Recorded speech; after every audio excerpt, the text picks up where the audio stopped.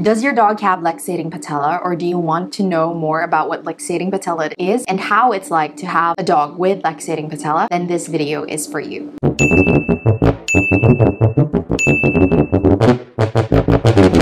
So I first took notice of Bailey's condition back in 2014, immediately after she completed her shots, because that was the first time I took her out for a walk. So I noticed that when she walks a certain speed or she runs a certain speed, she would suddenly hop on one leg or skip. At first, I was worried that she might have caught something on her back foot, and true enough, something got stuck in her fur, and I thought it was just that. And then she started running again. The same thing happened. So when I got home that time, I immediately did my research and checked what this puppy skipping or hopping would mean, and that if I would have to take her to the vet for it. And that was the first time I've heard of luxating patella, patellar luxation, or floating kneecap. So to put it simply, luxating patella is a condition where your dog's kneecap pops out of place and slides from side to side or just to one side. That's why dogs with this condition would do the skipping when the kneecap would dislocate, and once it pops back in, then that's when they walk normally or run normally again. It's most common in small breeds like toy poodles, Maltese, Chihuahuas, and many other small breeds. And if you want a more detailed medical explanation on it, there is a great video by Dr. Karen Becker, and I will link it up in the cards above as well as in the description box below if you guys are interested in watching it right after this video for more information. So some of the common causes of luxating patella would be a trauma, obesity, and of course genetics. I was sure that, of course, Bailey wasn't obese that time. She was actually a very picky eater as a puppy, and then there was no chance that it was caused by any sort of trauma. So the only thing that my vet and I narrowed it down to was genetics. So luxating patella can be diagnosed through physical examination by your vet, where they will literally try to move the patella side to side. It does wiggle, that's normal, but it should not pop and slide from side to side. So at first, our vet said that it might be luxating patella, but we still gave it the benefit of the doubt because she was still a growing puppy and things could still change. It could improve as she gets older. So he asked us to observe it for a couple of weeks, and then we went back to have it checked again, and that was when she was officially diagnosed with a grade 1 luxating patella. Luxating patella can be categorized into 4 grades. Grade 1 being the mildest form, which that was Bailey's case, to grade 4 as the most severe case of the condition. As far as I know, the only way to actually fix a luxating patella is through corrective surgery. Many vets will actually recommend corrective surgery for any grade level of luxating patella, but as more and more new studies are popping out of holistic veterinary care and non-invasive approaches, so there are options now, especially for grades 1 and grades 2. And thankfully that time, our vet was very supportive of non-invasive methods and focused on quality of life for the dog. And since Bailey was diagnosed with only the lowest level of luxating patella, and seeing as she was in no pain or any discomfort whatsoever, our vet did not see the need for any type of corrective surgery and instead recommended a very non-invasive management of the situation. So our goal then was just to prevent the condition from degenerating fast. My vet recommended 3 things, actually 4 things, but the 4th one was actually water therapy. But that time, when she was diagnosed, we didn't have that kind of service being offered here in the Philippines, so it wasn't an option at all. So we did the 3 things: weight management and exercise, giving her the right and proper supplements to support her condition, and then a species-appropriate diet. So for weight management and exercise, it's pretty obvious that weight management is very important because the heavier the body, then the more strain it causes the joints and bone. And then having a good muscle-toned body through exercise will really help keep the frame firm and prevent the condition from worsening.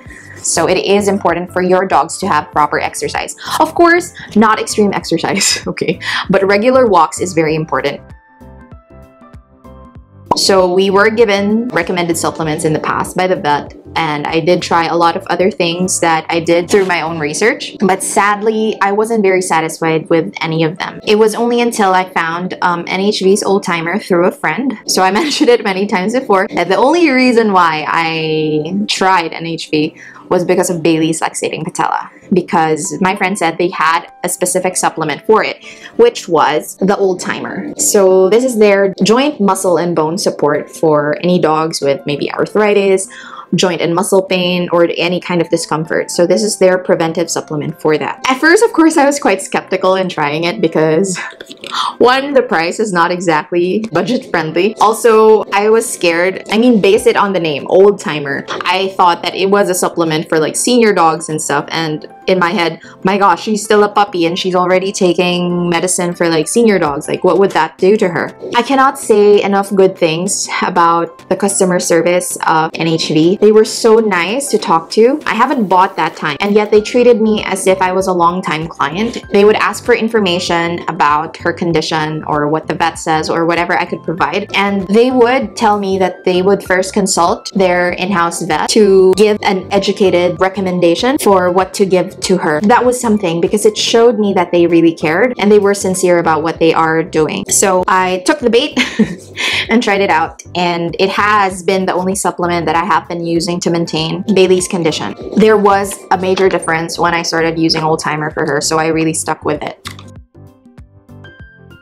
I would have to be honest that our vet did recommend a specific kind of kibble to manage the condition, and it was my personal choice to go the all-natural route for raw and home-cooked. Of course, with the approval and support of our vet.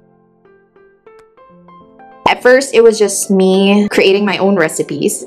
So for my own peace of mind, I even took online certificate courses from websites like D&M University. Do note that they are not an actual school, and even if they're called online certificate courses, and you will get like a certificate once you finish the courses, they're not affiliated with any education body. So it cannot be used as an official certificate course or diploma course whatsoever, nor can it be accredited as units if you want to take like an actual nutrition course in any type of school. I also joined and supported many groups for all natural care or projects like the Dog Cancer series of Dr. Becker and Rodney Habib and many of the like. I also read a lot of books from Dr. Becker, Dr. Lou Olson, and many others for my own peace of mind and sanity.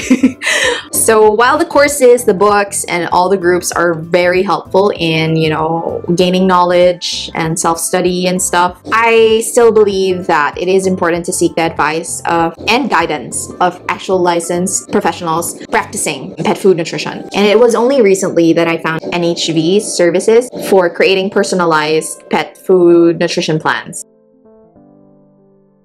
I was scared to look at it at first because it might be as pricey as the others, and I was so happy when I found out that it wasn't. So I signed up Bailey for it. They formulated a plan that supports the ailment of Bailey, but at the same time it is also okay for summer. The ingredients that she chose for us are anti-inflammatory and stuff that could help support the condition and could prevent such problems and stuff. I was also quite skeptical at first because I was worried that I would only be paying for one recipe or maybe a maximum of 2 or 3, and true enough, you will get 3 base recipes, but aside from that, you will also be getting a chart where it's listed down by category of ingredients based on the 3 recipes, and you can mix and match to create more recipes and keep mealtime a lot interesting for, you know, perfect for picky eaters like these two.